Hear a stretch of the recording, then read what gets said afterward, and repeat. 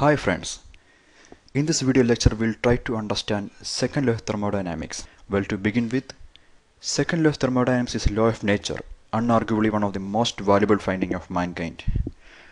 But this law is somewhat confusing for most of the engineers or for most of the students. Confusing mainly because it has got many statements and there are terms like entropy, Gibbs free energy, etc. etc. And purpose of this lecture is to remove these confusions and give a physical insight about second law of thermodynamics so that you can apply it in your engineering field or even in your daily life. Along with that, we'll understand meaning of entropy and Gibbs free energy. Okay, so let's go into it. So the $1,000,000 question, this law is used for what purpose exactly? Well, there are many uses for second law of thermodynamics, but one of the most important uses is to determine whether a process is spontaneous or not. Or in simple words, whether a process will happen by its own or not. Let's consider a few examples.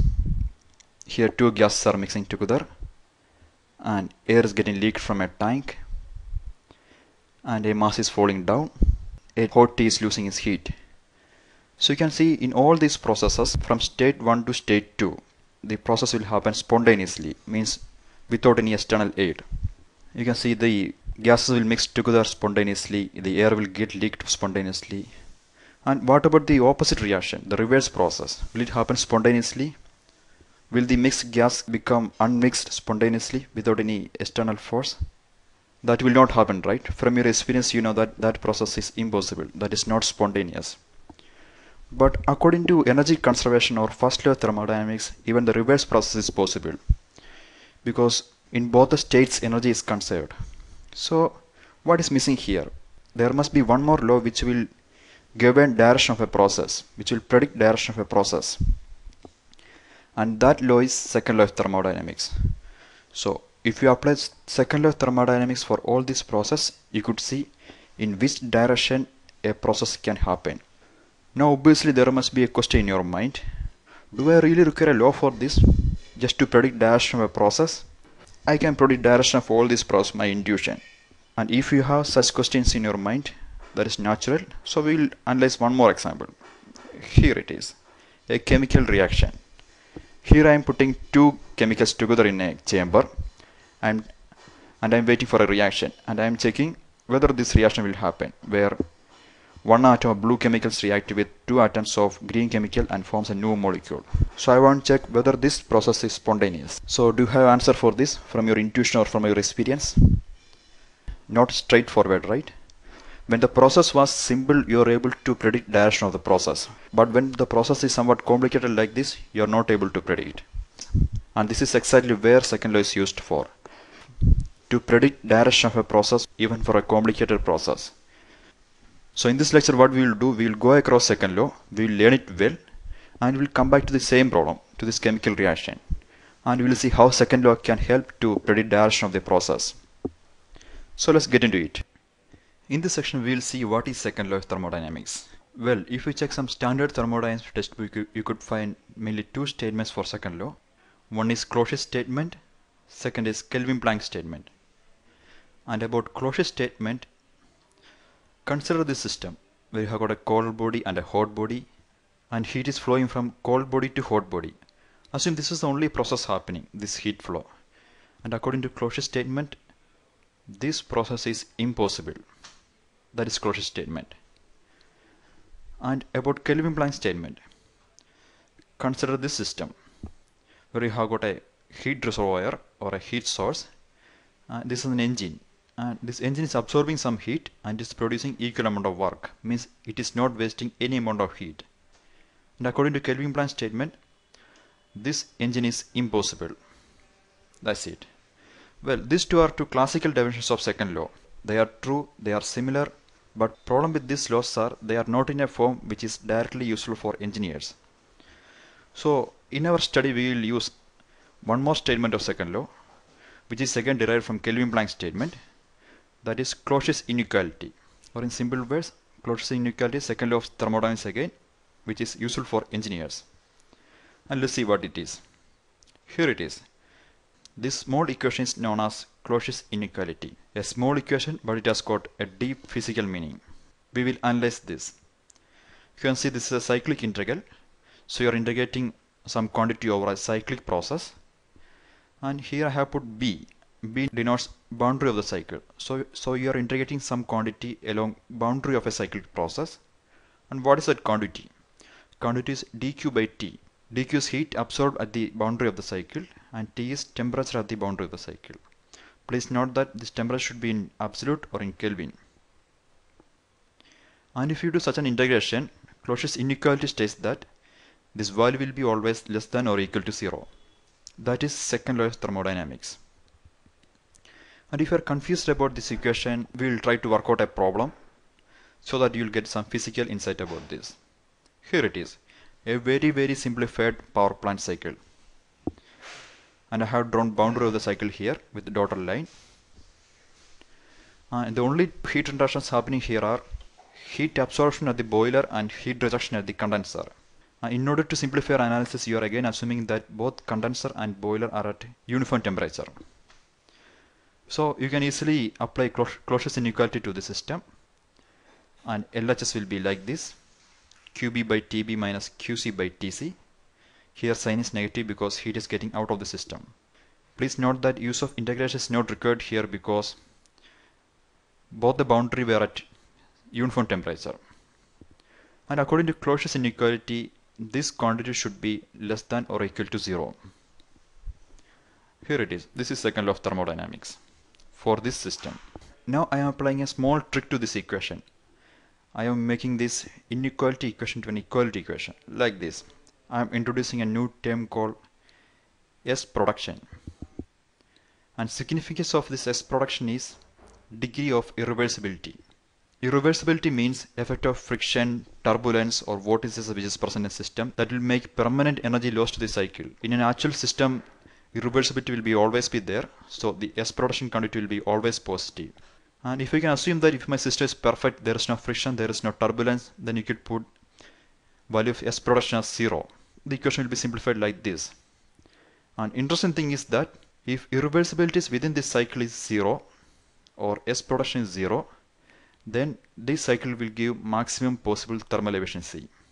This is another use of second law, where you could analyze any cycle, whether it's refrigeration, whether it's Brayton, and you can assume that heat interaction happening at uniform temperature, and when irreversibility is in those cycles are 0, this cycle will give maximum possible thermal efficiency. So this is second law for a cyclic process, but most of the time you have to apply second law even if your process is not cyclic in nature. So in next section we will see that how to apply second law thermodynamics for a process which is not cyclic in nature. Second law for a process. Assume you have a process 1 to 2, and assume it doesn't have any reversibility. It is completely reversible. Then using Clausius inequality I can prove that the LHS of Clausius inequality is a constant quantity. Means it doesn't depend upon path of integration. It only depends upon the end states 1 and 2. Since this integration doesn't depend upon path of the process, you could express this integration as a difference of property. And you know, definition of property is that it doesn't depend upon path of process. And you will call this property as entropy, the famous entropy.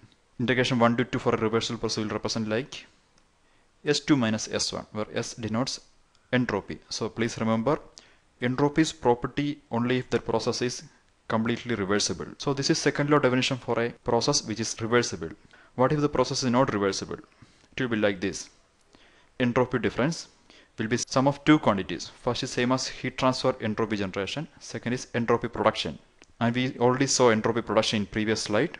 This one arises due to effect of irreversibilities. First quantity will be known as entropy transfer term. Second will be known as entropy production term. And one thing to notice here is that the value of entropy transfer term and total entropy change term can be either positive or negative. It can be anything. But entropy production term will be always positive. This is second law for an irreversible process. In this section we will derive a very useful form of second law which can be applied to any process. Assume you have a system here and it is releasing some heat to the atmosphere. So there will be entropy transfer to the surrounding and it will also lose some entropy. Now let's analyze the system in a different way. Like this. You are analyzing the system and surroundings together. Means you are analyzing the universe as a whole. So you know across universe there won't be any heat transfer because you are taking the complete universe. And within universe there will be heat transfer, but that doesn't comes in Clausius inequality part because we are only concerned about heat transfer at the boundary. So the equation we derived in last section will be simplified like this. The entropy transfer part is 0. So you could say entropy change of universe is same as entropy production. And we said already that entropy production is always positive, or entropy of the universe always increases during a process. This is increase of entropy principle.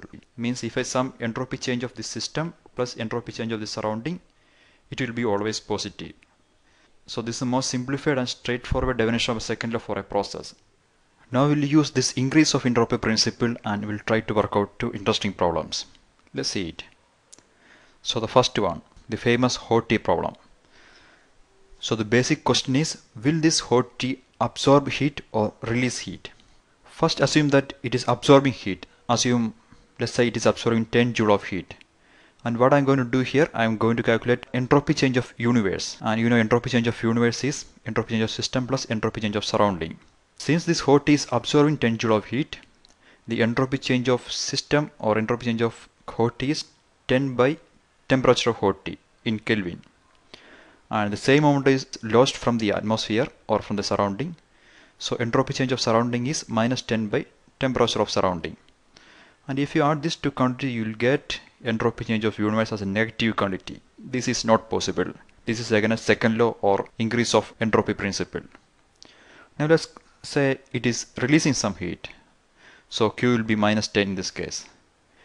In that case, you can find entropy change of universe as a positive quantity. So this is feasible. So using increase of entropy principle or second law of thermodynamics, we proved that the hot tea can only release heat. It cannot absorb heat. Now the second problem. The same problem we tried to solve in beginning of the lecture. Assume the reaction has happened and entropy system has increased by delta S system. Also it has gained some enthalpy, which is same as heat gain of delta H. Now what I have to calculate? Entropy change of universe. And you already know entropy change of system here. And what will be the value of entropy change of the surrounding? And here is a clue for that. You know heat absorbed by the system. So same amount of heat is lost by the surrounding. So you can say entropy change of surrounding is minus delta H by T. So entropy change of universe is sum of these two quantity, system plus surrounding. So if this quantity is greater than 0, then this process will be feasible. Now let's try to rearrange this equation. Since temperature T is always positive, if I multiply this by minus T, then inequality equation will become like this. When delta H minus T delta S less than or is equal to 0, this process is possible. And you can denote left hand side of this equation as something called Gibbs free energy. Or in simple words, when change of Gibbs free energy of a system is less than or equal to 0, that process is possible. This is the advantage of using Gibbs free energy. Unlike an increase of entropy principle, here you need not to worry about what is happening at surrounding. You can concentrate your study only on the system, and you can predict whether a process will be spontaneous or not. So this is all about second law of thermodynamics. So as conclusion, second law determines direction of the process. It determines maximum possible performance of a cycle. And if a process is spontaneous, in either of this case, both are in fact same when entropy change of universe is greater than 0 or Gibbs free energy change of system is less than 0. Thank you for watching the video. Have a nice day.